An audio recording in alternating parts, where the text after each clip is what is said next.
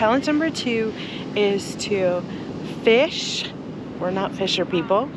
And to catch it and eat it.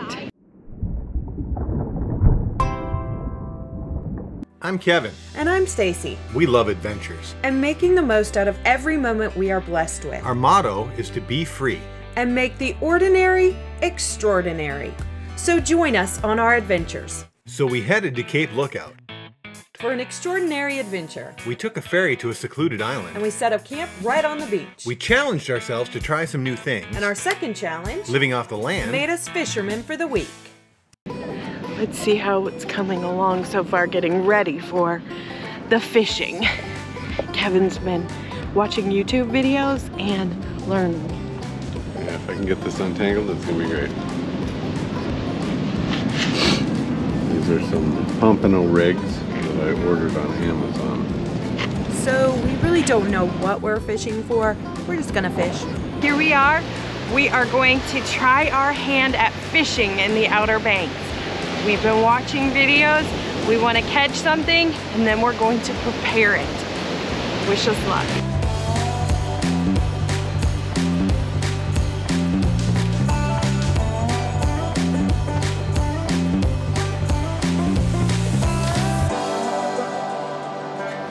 We really learned a lot about fishing at Cape Lookout while we were there. Fishing is actually one of the most popular activities on Cape Lookout and can be done all year round, but the best times are in the fall and late spring. We fished using pompano rigs with 2 hooks and a 3-ounce sinker.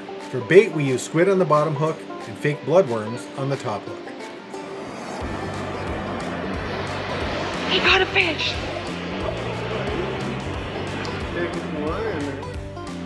If it wasn't a fish that we were going to eat, I wanted us to make sure we got it back in the water ASAP. It was a mad rush to figure out what kind of fish it was. Luckily, we came prepared with a fish chart and we were able to figure it out along with the regulation. So part of our challenge was living off the ocean. So we caught a fish, well, Kevin caught a fish, and now we are going to prepare it and eat it. I filleted the fish the other night and followed the instructions off of YouTube because I've never caught a red drum before and wanted to make sure I cleaned it and prepared it correctly. So it's been filleted and cut into chunks. And then Chef Madame Dutal, Stacy Benson, is going to take us through the cooking process.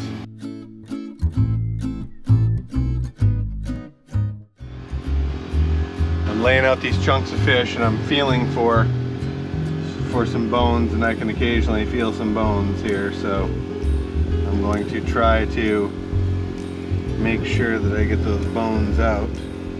I'm gonna take a stab in saying that the reason red drum fish is called red drum fish is because the meat has some red on it. So if you leave the skin on, it's called cooking it on the half shell. We did not leave the skin on. So I'm gonna put this on medium because what I read is that it's good to be done on medium, and I'm gonna put some oil in the pan. And I'm gonna add some butter too. But, whoa, this butter is melty out here in the heat. There's some butter in there, so we'll let that heat up while I season the fish. I've got some smoked paprika, pepper, and lemon peel that I had, and some lemon pepper seasoning, and some salt and pepper.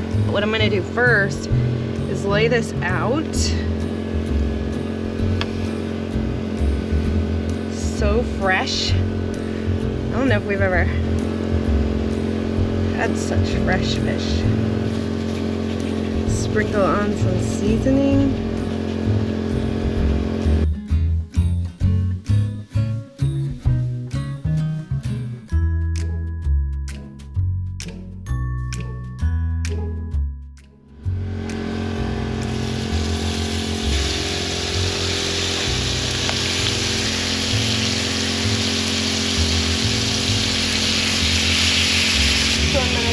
For 3 minutes on one side and then 3 to 4 minutes on the other side.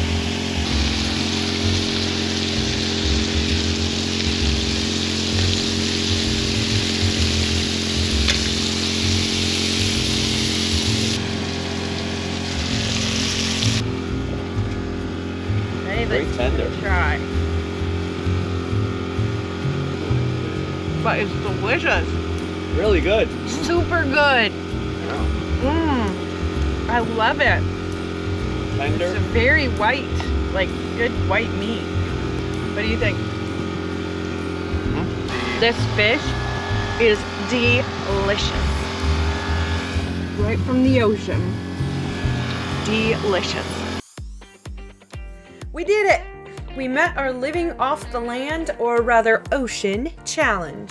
And then we spent the rest of the week enjoying a little more fishing. So fishing allowed us to practice mindfulness and just relaxing and enjoying our beautiful surroundings. It allowed us to be free.